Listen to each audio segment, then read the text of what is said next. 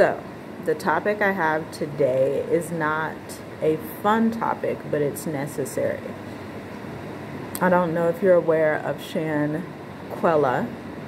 I hope I'm saying her name right. She was, and if you're not familiar, just stay tuned. I'll fill you in on everything that I know to date. This case, I think, isn't trending the way it should be. It isn't getting enough attention the way it should be, like how people react when somebody is shot by a police officer or, you know, other things of that nature. Shanquella was a 25-year-old, and allegedly she was a business owner, I believe, and so she took her friends down to Mexico. You know, she wanted to treat them. She was like, look, let's go have fun and do all these great things in Mexico. And so they went down there. They went to this hotel, and eventually over a few days, they call Shanquella's family, and they're like, the friends, and they're like, hey, she has alcohol poisoning. This is all alleged, what has been released so far. So I'll leave those links in the description. And the family is like, okay.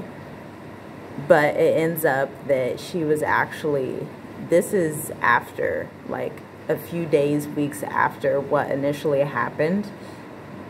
And so it ends up when they're looking at the autopsy, and this is the crazy, it's just a lot of crazy stuff, to be honest. And condolences to the family. Shanquella has, something weird has happened. She's passed away. She's probably, you know, been a lot of foul play involved. But on the autopsy report, they said that her spine was broken. And so also one of the C vertebrae in the neck, according to the autopsy report that I saw from Mexico. I'll leave that in the description too. And it was only her friends that were there. Now, ready for the crazy twist and turn. On video, they showed that in this hotel room, or I don't know if it's the lobby, it looks like the hotel room, that her friends, right? Her friends, they're all in the room and they're fighting her. Like, they're all fighting. For what reason, nobody knows. She wasn't fighting back too much, but you could tell she's like a peaceful person. She didn't want to, you know, fight her friends, you know, for what? And so they're fighting her. There's men involved and people, all these people are watching, right? All these people are involved because they all came on vacation together. And so nobody's like, hey, let's stop beating her up, you know. She took us on this vacation and now we're knocking her out, you know?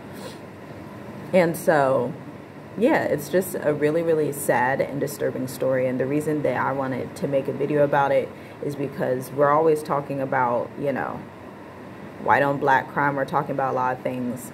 And I want people in Africa to realize this too. This is another thing about America that's just, it's out of control. Even though they weren't in America, they were from America and went to Mexico. And so in the black community, there's really unfortunate dynamics that happened after around the 80s time with like a lot of the crack age and all that stuff, when a lot of people were on drugs really bad. You see a shift. Before that time, you know, our grandparents' time, people stayed married, they had morals, they had values and all of these things. And with media, the crack epidemic, all types of things at play, rap music, industry, things that they promote.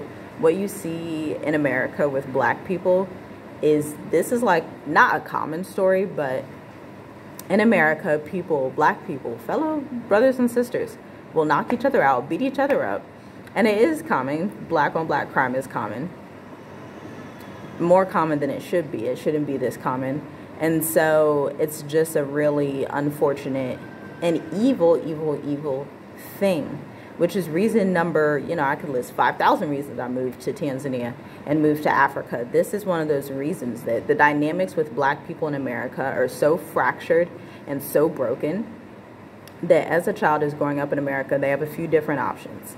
They can either go to a good white school, white suburban school, right, and get a good white suburban education and basically, you know, have a lot of identity issues.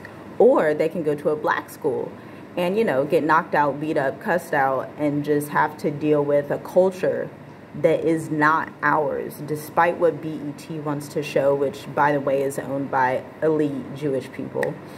Yeah, it's just a mess. And so this is one of the reasons that I think that you should consider, you know, do you want your black children to be raised in America? Because not only are they fighting police brutality and racism and all of that stuff, they're also fighting their own people, you know. So America is a hot mess. Condolences to the family again. I can't imagine what you're going through. I really hope they get justice. They will get justice. It's just a matter of time. But yeah, that's a really heavy, overwhelming story, but I had to talk about it on here because we can't ignore it and act like these things don't happen, act like people in our community aren't literally insane and going crazy. They deserve jail time. Whoever did the fatal blow, you know, I'm not even going to say what they deserve. I'm going to just get off peacefully. And yeah, I want you to think about what America has to offer for your children and for your community. There's no sense of community in America. It's just been completely destroyed. Shalom.